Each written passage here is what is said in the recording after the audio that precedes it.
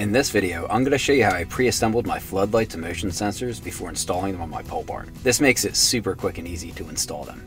Way easier than doing it up in the air.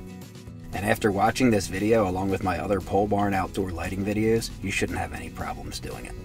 We're going to start by being on the ground, not up in the air. First thing we're going to do is screw in all the threaded knockout plugs other than the one we need for the UF connector. Then install the ground screw. After that, we're going to tighten them all up to make the box weatherproof.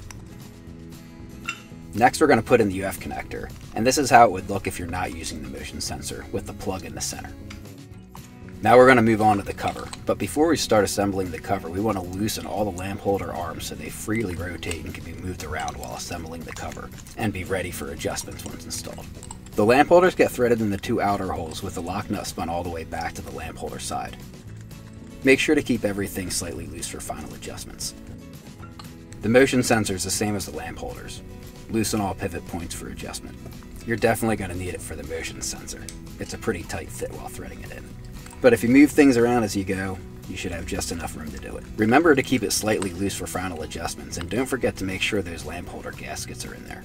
Now we're going to pre-wire it so everything's prepped and ready to go for when we're installing it on the building.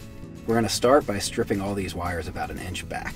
Now we're going to wire nut the red wire coming from the motion sensor to the black wires coming from the lamp holders. The motion sensor's black wire gets wire nutted to the black power wire coming into the box.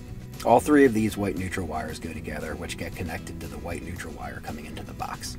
And don't forget about this gasket or your box won't be waterproof. After that, everything's fully prepped and ready to go. Then all you need to do is mount the box on the building, connect the wires, put the cover on, screw in the bulbs, and you're done.